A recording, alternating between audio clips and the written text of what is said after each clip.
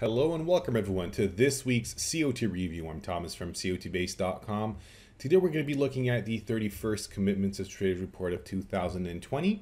Before I start the review, if you're new to COT analysis, then here at COT Base we offer a lot of help and educational material, some tutorial videos and written materials on the Commitments of Traders Report.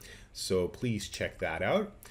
Back to the review and starting off with silver, which is on top of our list with a 22% change in commercials positions. You can see there's a much greater 35% change in large speculators, and let's not forget about small speculators who are at a 30% change, but caution, they are actually with this change producing a bearish signal, which is not common. We are normally witnessing small speculators correlating with large speculators, but in this case, in this recent move, they actually followed commercials. I would still put more emphasis on the bullish COT chain signals given by large speculators and commercials, simply due to the fact that they are the most important participants in the markets. If we move on to the 5 years chart, you may see that we are more or less in between the two major extremes. We had a bearish extreme just at that top, then we had a relative bullish extreme, nothing too special, but actually it was enough for pushing the market much higher. The good thing is if you are expecting this market to rise further, we do not have any bearish extremes at the moment, so this suggests that the rally could easily continue in silver. Gold will be our next market. Of course, similar picture over there, slightly smaller changes, 18% change signal in commercials and 20% change in large speculators. Definitely greater than average, but maybe not as large and special as it was in a case of silver. So bullish COT change signals over there. To the 5 years chart, and you may now see that we have moved away from significant bearish extreme levels, but we're definitely in this case closer to those bearish extremes than it was the case for silver. So that's interesting. Definitely the report suggests this rally may continue on for some time. Coffee is the next market with a 16% change in commercials positions. In this case, we are talking about a bearish COT chain signal suggesting weakness coming early next week. This signal is, if you compare it to the past 52 weeks that you can see on the charts over here, it shows you that the change was larger than average, but you may also see that similar changes do happen in the coffee market quite often. So that's something you should consider. It is bearish, no question about that. Jumping over to the 5 years chart, you may see that we are gradually getting closer and closer to those significant bearish extreme levels, which, as you may see in the past, were pretty successful signals. This, as you may see, could easily grow in size.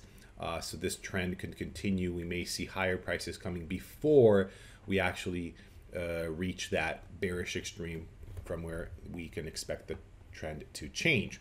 Moving on to large speculators COT Extreme, we've got the euro on top of our list with an all-time COT Extreme, not only in large speculators, but as you may see, that's the case for small speculators and large speculators, commercials, large speculators, and small speculators all over the market. Everybody is at their all-time extreme. This is of course a bearish all-time extreme signal suggesting that we are very close to a top. As I said many times before, caution is advised at these all-time extremes. They could easily continue on for some time. So COT analysis is a great tool.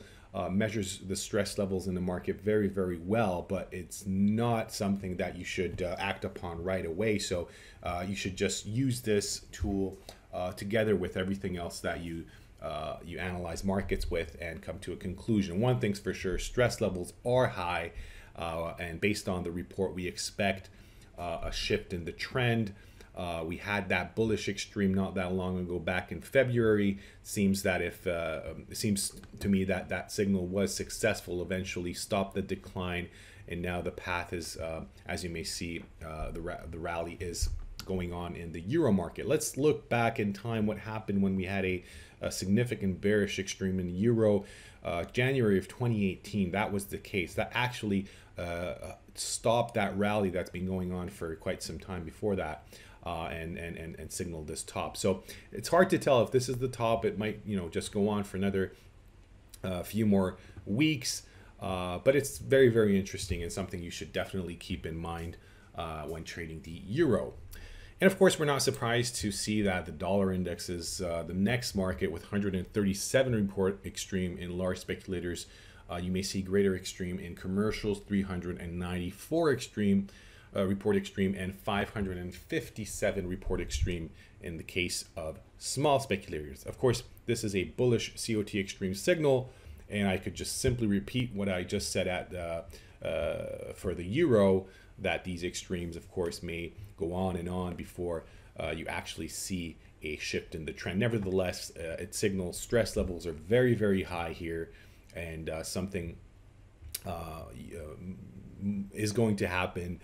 Maybe not right now, but eventually we should see a rebound in the dollar index. The true dollar index, of course, that's something for our subscribers, gives you a little bit more detailed picture of the market. Copper will be the last market we analyze for this review, and here you may find 109 report extreme for large speculators, and that's the case in commercials as well. It's visible, no question. This is a bearish COT extreme signal. We've seen greater extreme in the past. This one from June of 2018 is an example for that. Also showing you how successful these bearish extreme signals have been in the past. But again, I don't want to emphasize, I don't want to repeat myself, but I should emphasize that these bearish extremes, of course, being large, doesn't mean that it cannot grow to even greater levels. So that's something you should keep in mind. So that was all for this review. Of course, this is a brief review showing you a few markets. If you want to look at all the markets, you could do so at COT Base.